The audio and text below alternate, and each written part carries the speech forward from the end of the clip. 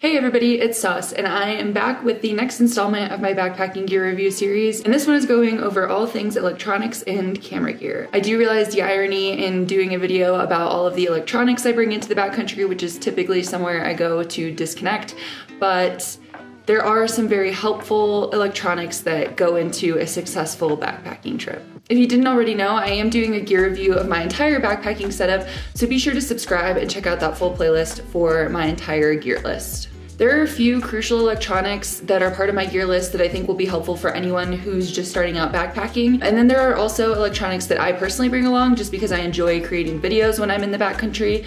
So I will first be going over all of those basic electronics, ones that could apply to any backpacker, and then I'll be moving into my camera gear list if you're interested in that. First up is arguably the most important piece of my electronic setup, and that is the battery pack, aka the power that makes everything else run. I actually have two different versions of these. This is a 10,000 milliamp hour Anchor battery pack, and I also have a 20,000 milliamp hour that I can't seem to locate right now, but I've carried the 20,000 milliamp hour on most of my backpacking trips up until this summer. When I wanted to cut a little bit of weight for some shorter trips, I brought the 10,000 milliamp hour. But since I do have so many things that I need to charge, if it's a trip longer than like 2 days, I typically still bring the 20,000 milliamp hour. A few things that I love about the 20,000 battery bank is that it does have 2 charging ports, which means that I can charge 2 things overnight while I'm in my tent. So maybe my headlamp and my phone, or my phone and my video camera. But overall, I really like having that option so I don't have to wake up in the middle of the night and switch things out if I need to. To give you an idea of all the things that I charge on a backpacking trip, which is why I need so much battery power, it's my headlamp,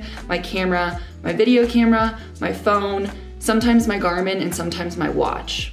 20,000 has been enough for me on stretches up to 7 days long. I do have to be a little bit diligent in the beginning of, say, not charging my phone the first couple nights, so I'm a little bit more conservative with my battery and stuff during the day. But overall, all of those things are able to keep a charge for 7 days as long as I am careful about it. So honestly, a 10,000 to 13,000 is probably enough for most people.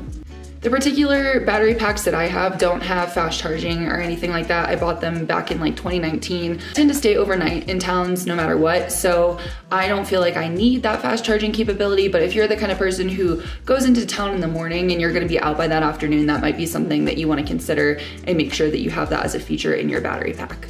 Overall, Anchor has been a very reliable brand for me, and I have had my 20,000 milliamp hour, like I said, since the PCT. So since 2019, 4 years of many, many nights of backpacking. So I am really impressed with the longevity of that battery pack specifically. This item is a little bit more applicable to like through hikes, because at home it doesn't really matter if you carry a wall block for your charging stuff or not. But I do like having this one both at home and on through hikes because of the 4 charging ports. It just makes it easy to charge a lot of things at once, and it's pretty light. There's nothing really fancy about it, but yeah, it's worked well for me. Another side note, I pulled a true through hiker move this year, and I purchased a bunch of short charging cords for all of the different types of charging cords I need, which honestly probably doesn't save that much weight, but it is kind of nice to have these shorter cords as far as bulk and weight savings in my backpacking setup. Next up is my Garmin Instinct Solar Watch. I have been rocking this thing since the CDT, and I really love it. I also did replace the band, so this is more of an elastic band than the one that it comes with, which is like kind of a big bulky plastic one, and I do prefer that to the one that it comes with. I love using this to track my hikes. It can track my walking all day long, and it creates a GPX track and also uploads all of the stats to my Garmin Connect app. You can also sync the Garmin Connect app with Strava. If you're a Strava person, you don't have to give that up, which is kind of nice. And the watch itself does save multiple days of workouts. So even though it doesn't sync while you're in the backcountry, it needs to be connected to, I believe, Wi-Fi or cell service for your watch to sync with the app. It can sync a bunch of workouts once you're in town. So that's what I typically did on the CDT. I would just track every day, and then when I got in town, sync everything up. I never had it like run out of space, but just be sure that you are syncing it regularly so you don't lose any of your tracks. Another thing that I love about this is it is a solar watch, which means that I could probably get away without charging it if I wasn't tracking. However, with the tracking, because that does use a lot of battery, I typically can get 2 days of tracking out of this without using my battery pack. So typically what I do is I, track all day, and then at night I'll turn it off to kind of conserve battery overnight. And I can usually track a whole second day, and then usually have to charge it that night to make sure that I can keep going without it running out of battery. That said, I'm not super diligent about like putting it out in the sun on breaks. Maybe if I was a little bit more diligent about that, it would last a little bit longer, but overall I'm really happy with 2 full days of tracking without needing to charge it. And like I said, if I wasn't tracking, I think this thing would probably last an entire through hike without being charged. Like right now, it says it has 8 days of charge and it's like barely got any battery. So when it's not using that extra pull for things like tracking, it can last a really long time. Another thing that's cool about this watch is you can customize the face. So you can see a bunch of different things on it. Like right now I have my step count on the face, the altitude and the date. And then you can also see things like solar intensity, you can check your pulse ox, you can check the moonrise and moon set as well as the sunrise and sunset. There's a lot of different customizable variations that you can put on that watch face, which is kind of fun. And you can do the same thing for your workout setups. So you can say, I wanna track a hike, and you can kind of change everything that it shows you while you're doing that specific workout. A complaint that I used to have about this watch is that it wasn't always 100% accurate with the altitude, but I learned that that is kind of just an altimeter thing. Altimeters are the thing that measures altitude, and they need to be recalibrated. So that's just an altimeters in general kind of thing. And so you are able to recalibrate this watch to make sure that your altitude readings are accurate. This watch also can sync with other Garmin devices like my inReach, but honestly, I don't use that feature very much because I find it kind of annoying. Overall, I really love the Garmin Instinct Solar. I use it constantly, even at home, and I would definitely recommend it to anyone who is kind of a nerd about their hiking stats and wants to keep track of things. Next up is another one of my favorite pieces of gear, and that is my Nightcore headlamp. I have had this since the PCT in 2019, another piece of gear that is just still going unbelievably strong after 4 years of heavy use. And this thing is awesome for a few different reasons. One is that it is super, super bright. I have never been in a situation where I was like, man, I wish this got brighter, whereas I have had that issue with other headlamps. So when I'm night hiking and stuff, it's really nice to be able to just crank it up to the highest setting if I'm feeling a little bit nervous and be able to see as much as I want. It does have a red light as well, so you can turn that on so as not to disturb animals and not to disturb other people at camp. This headlamp is also only 1 ounce, which I think is incredible for a headlamp. I believe it's one of the lightest on the market. And you can even switch out this headband to make it even lighter. One of the reasons this is so light is because it's rechargeable and doesn't have batteries. And I personally prefer that rather than carrying around multiple sets of batteries. It's nice to be able to just charge it up on my battery pack. This thing does have a really, really long battery life. I've used it for night hiking multiple nights in a row and not run out of battery. Don't know the exact amount of hours that I've used. I know though that it has lasted me a long time, and so I have a lot of peace of mind knowing it has quite a bit of battery storage. I do occasionally charge it while I'm out in between stretches, just in case if I know I've been using it a ton, just for some peace of mind. And obviously you don't want it to die on you when it's most important. But that being said, I usually just charge it in town. Next up is the Garmin inReach Mini, and this is something that I've carried on all of my hikes this year and will continue to carry for as long as I need to, probably until our cell phones get better satellite communication capabilities. But I like this for a few different reasons. One, of course, being the SOS feature. If you need to call for help in the backcountry for some reason, it is nice to be able to have that. I've used it before to call for help for other people, luckily not for myself, and it's really nice to just give your family that peace of mind. Of course, you should never rely on this and expect to be using it, but again, it's great that we have this technology. It's also nice because the Garmin inReach specifically has preset messages with the plans that they offer, and so I usually set up one message that's just like, I'm at camp safe, and it sends a location with it so I can update my family that way, give them a little peace of mind, let them be able to check in on me while I'm out on my backpacking trips. They do also have custom text messages. I believe I get up to 10 in the plan that I have, and that's handy for things like when I was on the CDT and I saw smoke in the distance, I would text my dad and say, hey, can you check if there's a fire, 20 miles north of this town? And he was able to let me know, hey, you're good, no closures, or yeah, you might need to reroute, here's where to go. Another thing that was really handy this year about the Garmin inReach specifically was you can load GPS points into this. And so you can use that for navigation, which I haven't ever done, to be honest, but what I have used it for is checking the weather at the locations ahead on my route. So on the Fifner, we had 5 13,000 foot peaks on our last day, and The forecast for where we were camping that night was totally clear. It said 0% chance the next day, but I knew that obviously we were gonna be traveling, and in Colorado, you can have a lot of like microclimates and things can be very different from 5 miles away than they are where you are. So I checked our final 13,000 foot peak and it said something like 50% chance of rain by 2 p.m., which in Colorado is basically 100% chance by noon.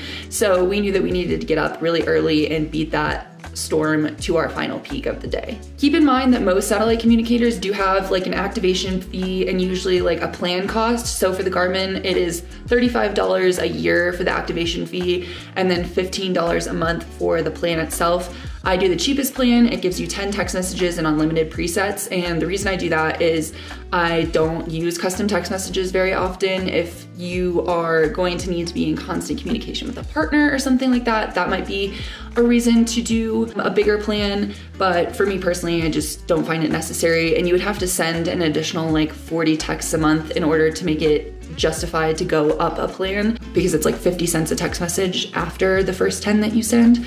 So basically for me, it just, the basic plan is totally fine. One thing to keep in mind, if you are going to try and talk to a partner regularly or someone at home very regularly, just warn them that satellite communicators are a little bit unreliable. It has everything to do with when the satellite comes over where you are. So if you're in a canyon or something, you might not see a satellite for several days, potentially just because of the way the canyon is facing and the way the satellite paths go. So you don't want them freaking out if they haven't heard from you. And yeah, it's just important to keep in mind the way that satellite devices work. They're not a fail-safe. They are great to have as backup, but they're not going to save you in every single situation.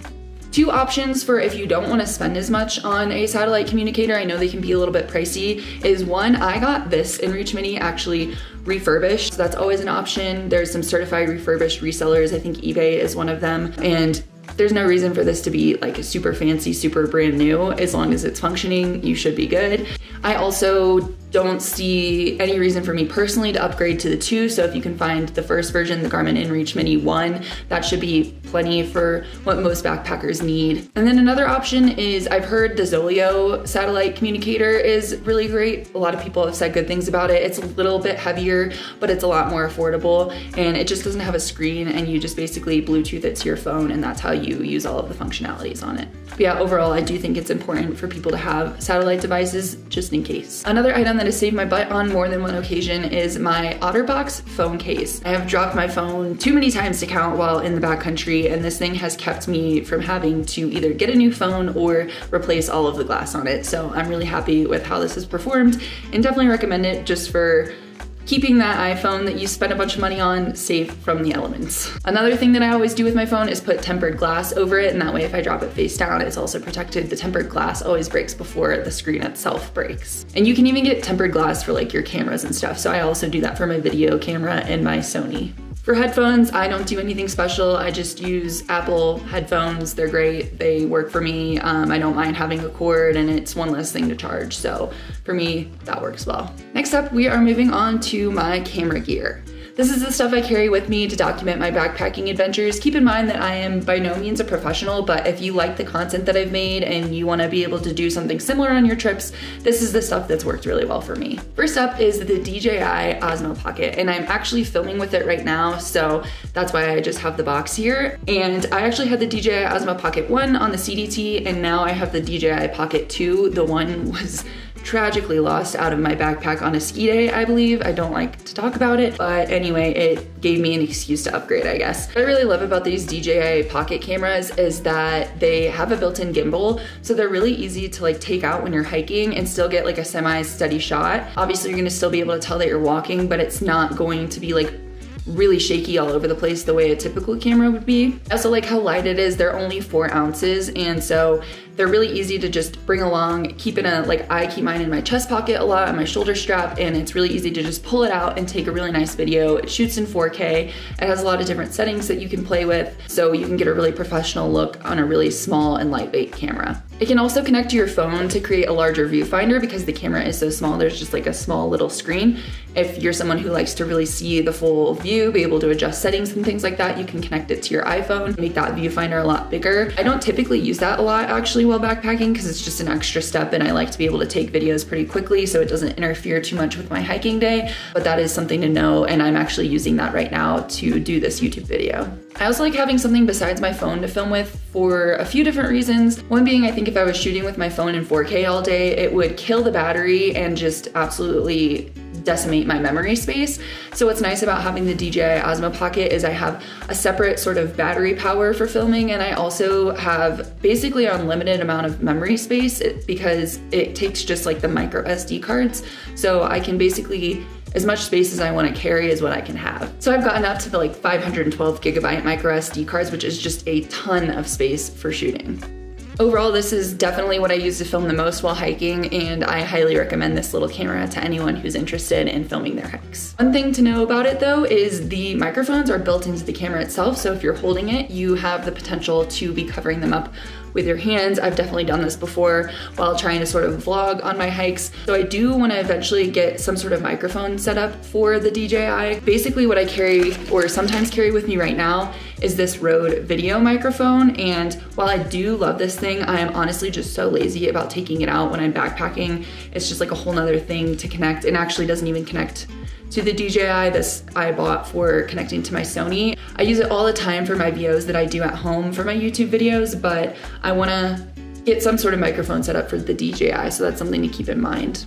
And I think once I get a little bit better about using my camera for taking videos, maybe I'll be a little bit better about using this, but it is a little bit bulky and a little bit heavy. So like I mentioned, that Rode video microphone I do sometimes use with my Sony a6100, but I am pretty bad about taking videos with this, mostly because I don't have a great tripod for it, and when I'm holding it, I'm just not the steadiest hand. In general, I think I've been a little bit intimidated by this camera in the past. I'm not the best at shooting manually or anything, so it's been a bit of a learning curve for me, but I am really happy with it every time I do take it out for photos, and I've gotten some really great wildlife shots on this, so I think I'm slowly getting over my intimidation and starting to use the camera a lot more.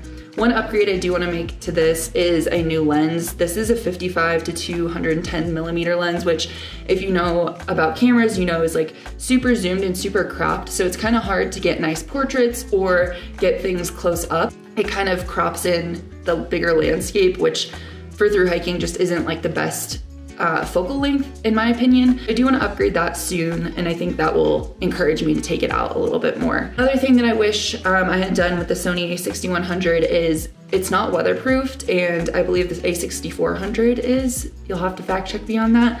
But the a6100 is not weatherproofed, and when you're doing something like through hiking, you're out in the elements, you're in dusty places like New Mexico, it can definitely like impact the camera. I took this to a camera shop in West Yellowstone to have it cleaned on the CDT, and I think the guy nearly pooped his pants when he saw the shape of my sensor. He was able to clean it for me and get her back in good shape, but I think that was a wake-up call for me that weatherproofing is gonna be the move on the next camera that I buy. So as you may have seen in some of my videos, I do carry my Sony a6100 on my shoulder with this Peak Designs camera clip. There is a plate that goes on the bottom of the camera, as you can see right there, and it just kind of slides in like that. So you can see that's in there, it's not going anywhere, and then when you're ready to use it, you just push in this button and you pull it back out. And so what I really like about having that Peak Design clip is it keeps the camera very accessible. I honestly think if it weren't for having that, I would use my camera way less than I do, and I'm already, like I said, a little bit intimidated by it, so I think that's a really important factor for me, is having it really quickly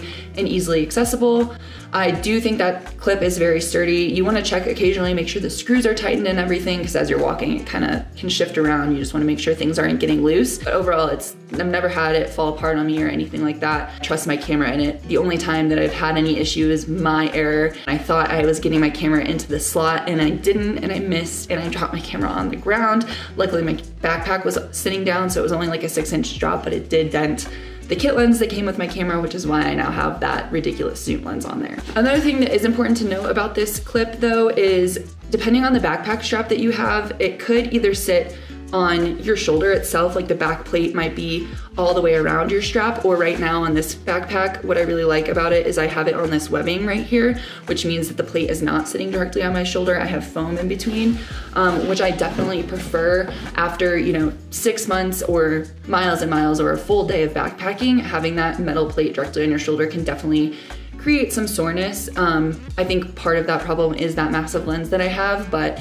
yeah, just keep in mind that you might want to either switch shoulders every once in a while or try and find a pack where you could put the Peak Design clip over the foam so you don't have to deal with that plate directly on your shoulder. As far as memory, like I said, I do carry micro SD cards for my Osmo Pocket, and then I carry regular SD cards for my Sony, both of which I make sure have 4K capabilities. That's just something you need to check when you're purchasing SD cards. They're so light, it's super easy to carry a bunch. To be honest, I am not the best about backing up my footage, so I don't have any like special system for that.